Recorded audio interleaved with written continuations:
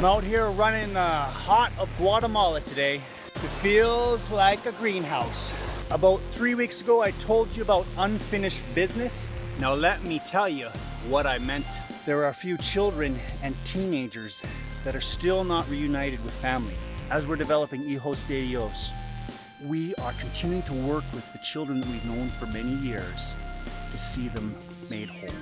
And due to the sensitive nature of this, I'm not going to say any names or places. But these are children that we've been connected with for many years.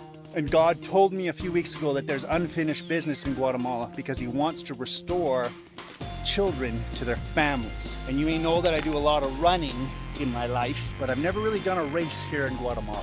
And it's not going to be one of those big, huge, long races. It's only going to be 20 kilometers.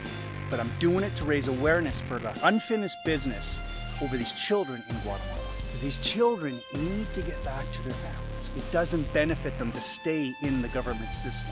And it's in our hearts to see families reconciled to the best that can happen. So I ask you to hear the story of these children as I run, that you may join with us and with the nation of Guatemala to see families healed, restored, and made whole. Because we want to overcome evil with good. The unfinished business is to see families whole and children and parents reunited so they do not stay in the government system.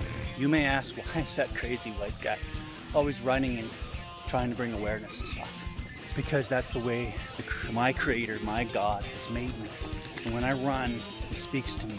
He gives me insight, gives me vision, He gives me ideas. And I want to use what He's put inside of me and what He gives to make a difference in my life.